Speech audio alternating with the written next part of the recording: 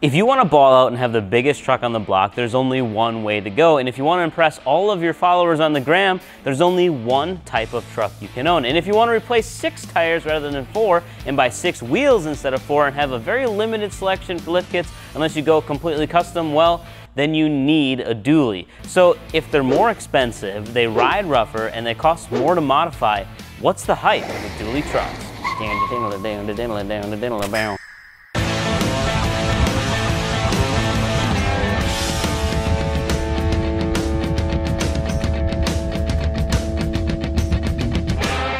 So obviously there's lots of practical reasons to own a dually truck. The whole point of having 4 rear wheels instead of 2 is for the increased payload and towing capacity, plus the extra width gives you lots of stability when towing large loads. For example, a heavy-duty single rear wheel truck can tow, say, like 18,000 pounds, but the dually equivalent of that with a diesel engine is capable of hauling over 30,000 pounds and has a payload capacity of over 5,200 pounds.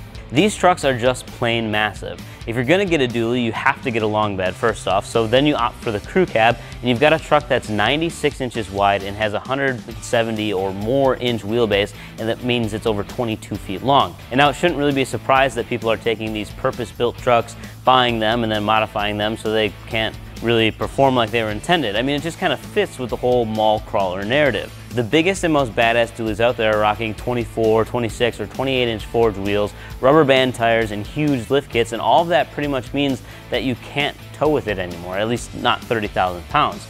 Here's the other thing about dualies. Everyone thinks that they're so cool and they should buy one, and companies need to make more wheels for them and lift kits and all that, but they make up a very, very small percentage of trucks on the road, and most of them stay stock and get used as work trucks. Now, for the folks that do build them up a bit, the most common thing I see is just a leveling kit to fit some nicer looking wheels and tires on it. But for the handful of guys who do want something more, you can still find a few 4 and 6 inch kits out there, but they're kind of few and far between. Now, wheels is a whole nother adventure. You can run 6 wheels and have 3 different offsets for each pair. You could run dually wheels in the back and just run a regular like 12 wide wheel up front if you pull off the stock spacer, but sometimes that spacer and the actual hub have a different bolt pattern, or you could run a regular dually wheel up front and a massive super single out back. It's confusing, even for guys who are otherwise experts on your standard wheels. So if dualies are so confusing to build, they lose their intended function when you do that.